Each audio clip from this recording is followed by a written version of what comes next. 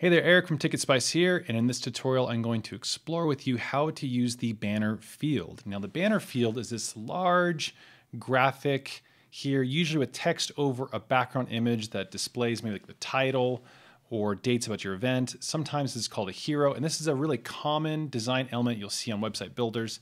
It's available on the TicketSpice platform as well. And if you don't have it on your page, you want it, you just hit the plus item here and you go over there to banner, and that will open up this little modal there.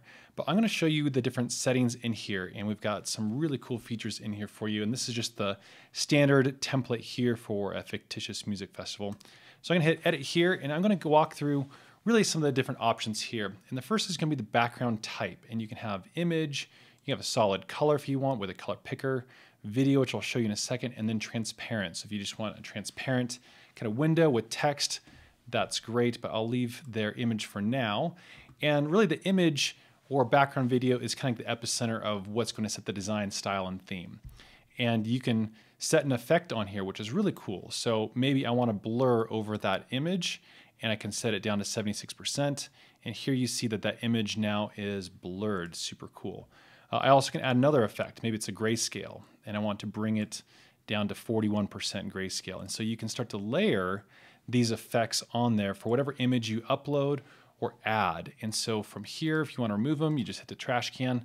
But these effects allow you to set any number of design styles on that image, all without having to get into Photoshop or do special CSS tricks. It's all here. So even saturation, maybe I want it to be, just all black and white, and so I can bring it down there. And then maybe I want to do a color overlay. We'll just do like a red and bring that up there. And so now you can see from here, you've got a lot of these kind of cool colorizations and effects. So that is how that works.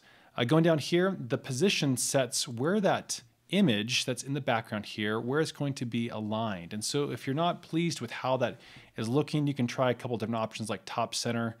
And for example, that'll crop it starting from the top down. So you can use that positioning there to change what that background placement of the image, color, or video is. Next on here, you have an option for making the banner full width or not. And so toggling that off, you can see where it kind of ends there. And so it's really a design kind of style, what you want. So I'll make it full width because that's what's typically there. And then you can set a minimum height here as well. So I brought that down. You can see in the background there, it brought the height of it down as well. New in our field here is also these mobile settings, because sometimes how you create these on the web for desktop, you want it to look a little differently on mobile. And so you can set custom controls here for how high that banner field is on mobile, which is really nice. Now, the other part of the graphical elements that make up a banner field is the text overlay. And so in here, we've got some standard text. And so we have our title here. We can add another line of text, and we can say December 15th. And maybe we want this font to be size, let's go 60, and let's maybe make it a gray. Let's go there. And let's make it bold, and let's hit done. And there you can see how that looks. What's nice about this is that the text will always get centered when you use those standard text controls. So you can keep on adding a number of text lines, and so however many different text lines you have on there, it'll always be perfectly floated center on top of the image. So in here you also can choose different fonts as well, but if you want to match the heading font of your page, just choose the heading font there. From here also, you can choose whether you want it to be offset to the left and left align. That looks good as well. You can, for whatever reason, if you want to change it to the opposite side, you can go all the way to the right. So those are self-explanatory. And then last on here, you have an option to make the text full width. And so the text full width will allow that text to move all the way to the left side of the image there. And so if that's the design style you want, great, that's what you use that for. So those are those text controls. And if you really want to have really kind of total control, you don't mind coloring outside the lines a little bit, you have this custom WYSIWYG editor.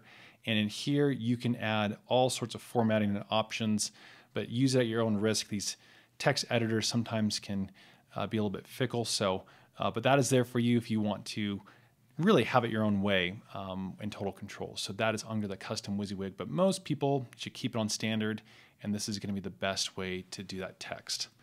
Now let me talk to you about some of these other options here, in particular the video background. I'm really proud of this feature here. So I'm going to back this out and I'm going to delete that image and I'm going to choose video. And this is going to ask you for a video URL. And you can use Vimeo, you can use YouTube, or you can use any MP4 video out there. And I would recommend using a YouTube video. And the reason for that is because YouTube is going to encode that video several different ways. And if someone is on a low speed internet browser, it's going to deliver a low res video version of it. And you're gonna get a lot of efficiencies using YouTube. So I'm a dirt bike rider, and so I'm gonna take this sample video clip. Now be sure to always use your own videos that you have permission to use, but I'm gonna show you this for example. This is one of my favorite dirt bike riders ever. And I'm going to copy this URL, and I actually like it where it starts at that spot. So I'm gonna copy, start at 22 seconds, and grab that URL. And then I'm going to paste it right in there. And so automatically, right now you can see in the background that that video is playing. Look how cool that looks. So you can add these really amazing video backgrounds to the banner field. And from here, you just begin to modify it with those other controls. Maybe I want it a little bit higher. Let's remove the color overlay. So there you can see it's in full definition.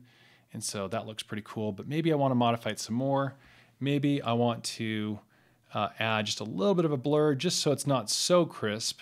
And then let's also add, bring down the brightness. Let's take it down to something like that. And so right there you can see, man, that's super, super cool. So again, all those different effects that you have for the images you can use on the videos as well. And so to get an idea of what this looks like on mobile, again, we'll hit save, we'll preview. And here is my beautiful video background. I'll show you what this looks like on mobile. And just like that, you can see it arranges its side. It respects all the formatting and all of the color effects. And so really, really cool. So anyways, love that. All right. And from there, again, you can continue just to stack these effects and options to your heart's desire. And it's really, really powerful to make a stunning ticketing page of your dreams. So those are the controls. Those are the options there. Hopefully you enjoy this. Hopefully you feel empowered to make really cool things all without technical knowledge. So that's it for this tutorial. Hopefully you enjoyed it. Hit us up for any questions you have. Thank you.